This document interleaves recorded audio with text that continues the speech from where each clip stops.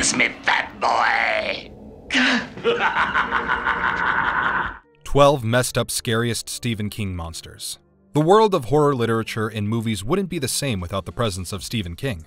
The horror legend has cooked up some of the most terrifying villains and monsters that come with the creepiest plots and ideas.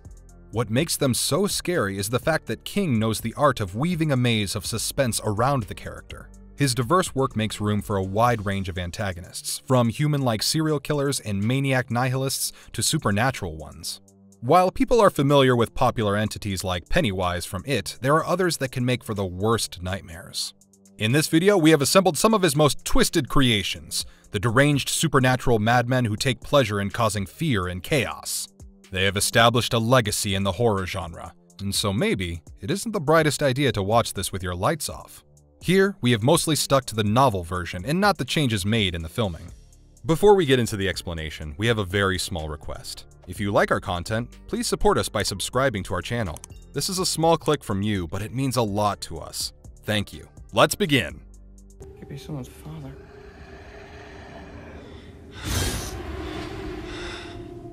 Kurt Barlow, Salem's Lot.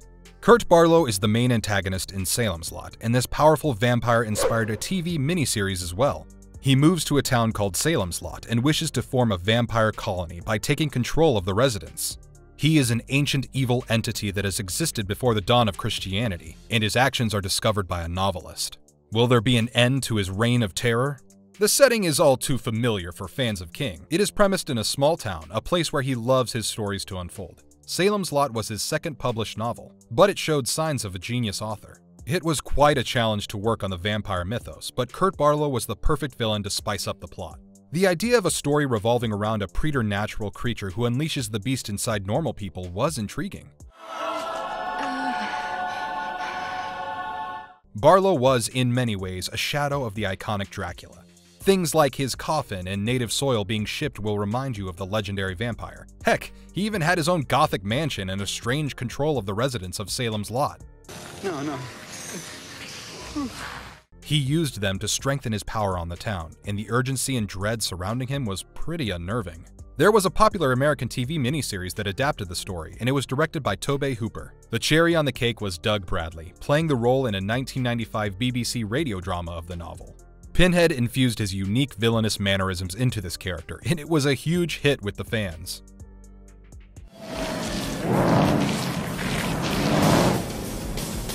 What the fuck? Werecats, sleepwalkers. Mary and her son Charles are shape-shifting vampires who hunt for innocent virginal women to feed on their life force. They are usually seen in their human form, but they can transform into dangerous bipedal werecats at will.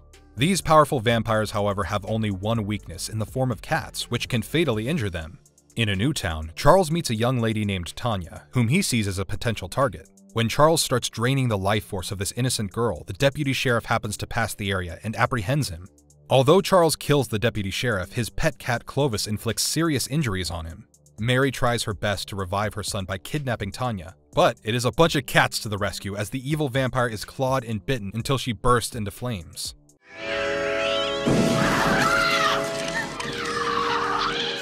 The werecats, or sleepwalkers, were an ancient race of vampires that were once worshipped as gods in ancient Egypt. These vamps survived by feeding on the life energy of innocent virgin girls, helping them retain their youth. They shared their origin with cats, but their vulnerability against cats caused them to be renounced as gods. Besides their shape-shifting abilities, these vampires also have powers of telekinesis and illusion. They can make themselves or anything around them invisible to others. Over the years, they have had to engage in incestuous relationships to further their bloodline. In this story, Tanya didn't guess the evil intentions of Charles and thought him to be genuinely in love with her. When she gets to know his real identity, she is desperate for help, and as the bodies pile up, help comes in the most unexpected form. It is the cats to the rescue, and they can see through the illusion that the vamps create and cause fatal injuries to these evil creatures. The story is a well-constructed maze of horror and tension-filled moments that will appeal to those seeking a quick thrill.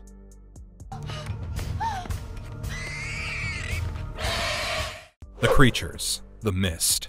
A small town is ravaged by a violent thunderstorm. The next morning, a family visits the local town with their neighbor to stock up on supplies. However, they find that a strange mist has enveloped the town, bringing with it a horde of deadly monsters.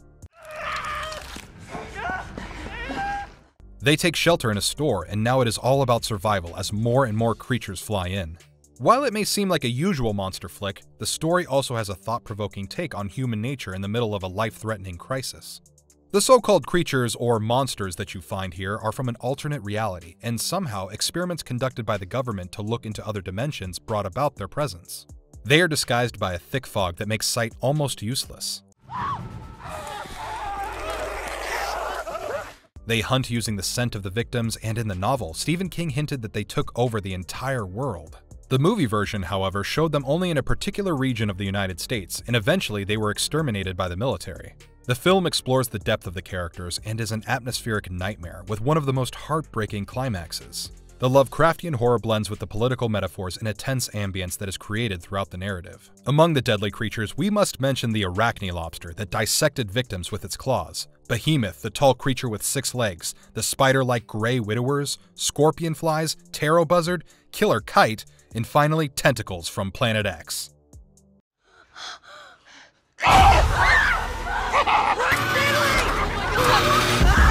Pennywise, It. A group of bullied and misfit teenagers meet their ultimate nemesis when Pennywise, the demonic clown, appears.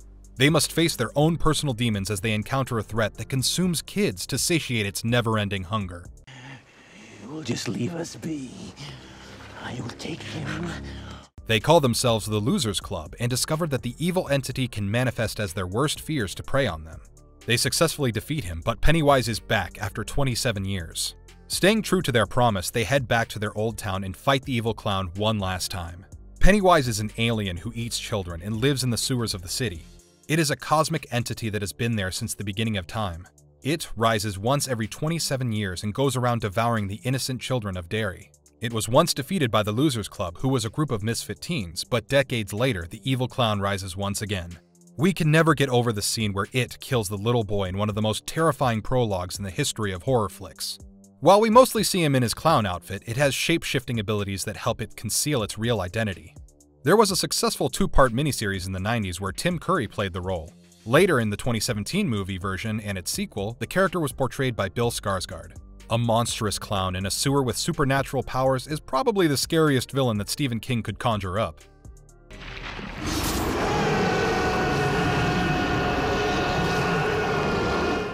The Night Flyer, from The Night Flyer. The Night Flyer is a short story by Stephen King that revolved around a cynical reporter named Richard Dees.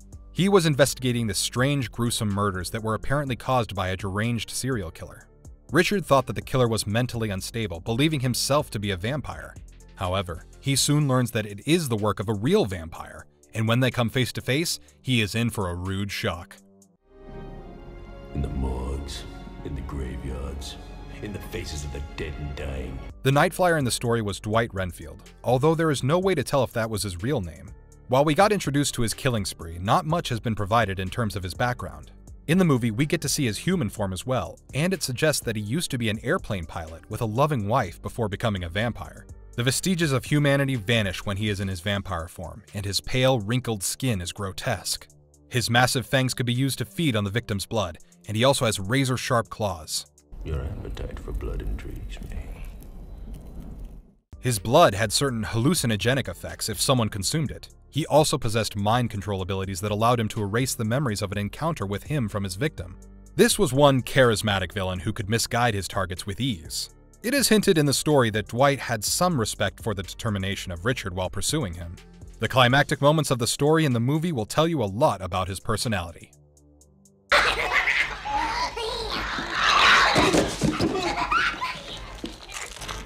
Gage Creed, Pet Cemetery. Lewis Creed moves into a new house with his family, which includes his wife Rachel, their daughter Ellie, and their little boy Gage. While the house is in a peaceful location, massive trailers whiz past the narrow road just outside. When their family pet is smashed under the wheels of one, Lewis takes the bizarre advice of his neighbor and buries it in an ancient Micmac graveyard. This used to be a burial ground for the Indians and has supernatural powers to raise the dead. To his surprise, Lewis watches his cat come back to life. However, the loving pet is turned into a vicious, half-dead beast. Later, when his 3-year-old boy is killed in an incident, Lewis ignores all warnings and buries him in the same location. This time, fate has something worse in store for him as young Gage comes back as a monster. Those who have read the novel will agree that even this fine movie version was no match for the horror that the book stored. In fact, Stephen King himself was apprehensive about the audience accepting such a dark storyline. Thankfully, he was convinced to share this with the world, and we had a horror classic. The most disturbing thing about the character of Gage Creed was that he was just another adorable kid at the beginning of the movie. To watch someone so lovable turn into a sinister, half-dead entity with supernatural darkness is a sheer shock for the audience. He comes back from the cemetery in his changed avatar, and the innocent soul is lost to the evil version of him. Miko Hughes, who played the role in the movie, was brilliantly casted, and he pulled off both sides of the character perfectly. Stephen King does well to provide an adequate backstory regarding the cemetery, which the cannibals once used as their burial ground. We will never forget the petrifying moments that follow as Gage Creed unleashed his ruthless attacks. You wouldn't look at kids the same way for a couple days after watching this.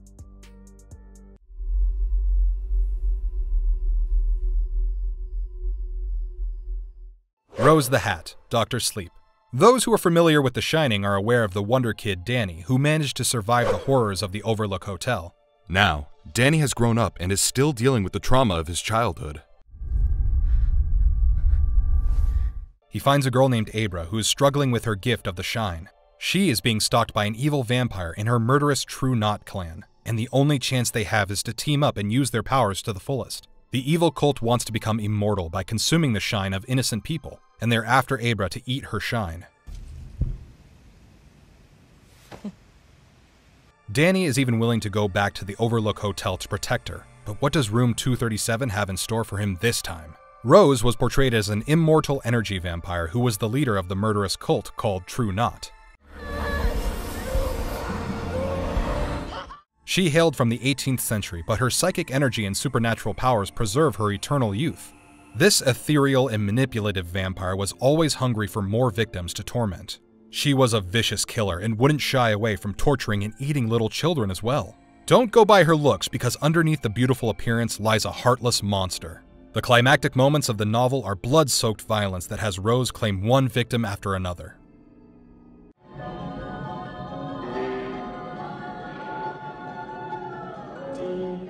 The Creepshow. Creepshow was the screenwriting debut for Stephen King, and this well-made horror anthology was very entertaining for the fans. Directed by George A. Romero, the movie comprised of 5 stories, 2 of which were taken from Stephen King's massive short story collection. It starts off with a young boy named Billy being punished by his abusive father for reading the horror comics Creepshow, and in the course of the stories, the little boy fights back.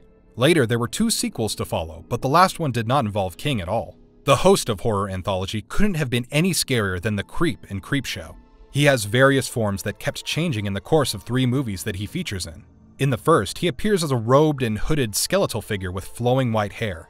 The second was him in a jumpsuit mailman costume. And the third one shows him as a hot dog vendor who slices up a dog into pieces to sell to people. We first saw him appear at the window of a little boy and present to him 5 scary stories. The role of the little boy in the film was played by Stephen King's son.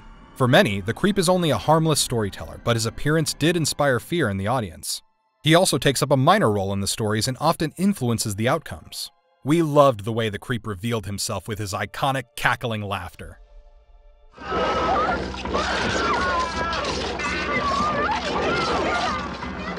Cujo, from Cujo.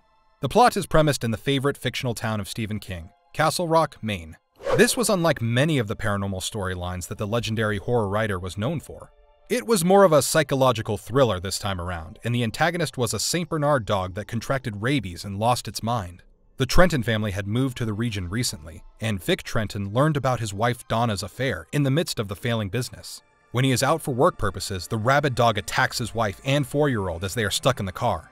The maddening heat kills the little boy from dehydration, and the crazy dog kills the abusive neighbor and his friend. Eventually, the dog is killed by Donna, and she survives even after being bitten on her stomach. Cujo is more of a tragic villain, an adorable dog turned into a vicious beast by no fault of his own. He is portrayed as a friendly and playful companion before things take a horrifying turn. He was bitten by a bat and contracted rabies, which turned him into a vicious killer. Cujo delivers a few brutal deaths by biting the faces and necks of the victims or mauling them to death. In the book, the author carefully clarifies that the dog had no malicious intent and was merely a victim of circumstances. It leaves you with a heavy heart, and you will find yourself feeling for the previously kid-friendly canine that met with a tragic end.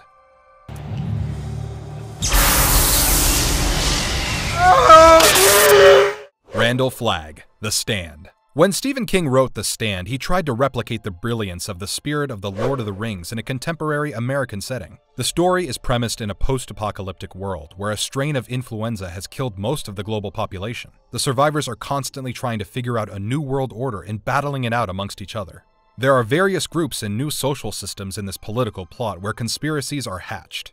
The novel went on to be hailed as one of his best works and sold over 4.5 million copies. The complexity of the plot and the multiple characters has been handled beautifully, and ABC later broadcast a self-titled miniseries based on it. Randall Flagg is one of the dreaded villains in the story, and he is a master of sorcery, skilled in the dark arts. His sole aim is the destruction of civilization and causing conflict. Randall has some supernatural powers, such as influencing human and animal behavior or making prophecies. For many, Randall Flagg is Stephen King's greatest singular creation of evil, as he wants a new civilization that is set in his own dark ways. His manipulation skills are extraordinary, and he could convince just about anyone to fight for him. This character has been featured multiple times in Stephen King's novel, and we almost had a chance to see Christian Bale play the role in an adaptation of the same. Unfortunately, the project was cancelled, though recent production work was complete for another miniseries that will adapt The Stand. This time, however, it will have a new ending that is written by King. Blaine the Mono, The Dark Tower. The Dark Tower is the epic work of Stephen King that comprises 8 books and a short story. Roland is the last living member of a knightly race that is called gunslingers. He sets off to find the Dark Tower, the fabled building which is supposedly the nexus of the universe. World order has fumbled in the recent past, and Roland wants to find and protect the Dark Tower. In this quest, he is joined by a few allies and even mightier antagonists. Stop hiding behind your magic and face me, Walter! Can the last gunslinger protect the tower and preserve humanity as it exists? Blaine the Mono was a computerized monorail that worked on artificial intelligence. It ran from Ludd to Topeka, Kansas in all world and functioned on Imperium technology. This pink monorail with blue interiors was starting to lose his mind after his sister monorail committed suicide. He had an insane love for riddles, and this stopped him from killing himself. When he destroyed Ludd, he was seen engaged in a riddle competition with the protagonist Roland and his allies. They put an end to his crazy machine by pitching in with a variety of jokes that caused him to shut down and crash. This sentient train gone crazy had a huge role to play in the Dark Tower series, and only Stephen King could add a devilish touch to a tram. Crimson King, Insomnia, The Dark Tower. Insomnia is a classic horror fantasy novel that is premised in the fictional town of Derry, Maine, where the events of It and Dreamcatcher took place. The plot is connected to Stephen King's The Dark Tower novel series, and the story revolves around a widower named Ralph. He suffers from insomnia, and in his sleep-deprived state, he starts to see various things that normal people cannot see. Strange events in the town disturb him, and he soon realizes that his visions are more than mere hallucinations. Some terrifying forces are at work, and insomnia is now the least of his worries. Stephen King has suggested that all the villains in his fictional world are merely pawns of Crimson King. That should give you enough insight into the horrors of this deadly monster. Many people confuse Crimson King to be the same as It, the child-eating clown. While it is not made clear whether they are different, the superiority of Crimson King among his minions suggests that he is different. He is an intelligent creature with a homicidal urge, and his allies must serve him at all times. He was first mentioned in Insomnia, where this perfect embodiment of evil tried to kill the child who was prophesied to overthrow the rule of the king. Later, the character was brought back in the novel Black House and the Dark Tower series. The latter portrays him as the monster who tries to unsettle the structure of reality. It is unfair to dub Crimson King as a mere monster because he is the monster maker himself. However, he does have a lurking fear of meeting his end according to a prophecy and lives in a constant state of paranoia, slaughtering everyone around him. And if you liked our content, don't forget to leave a like and subscribe to us if you haven't already.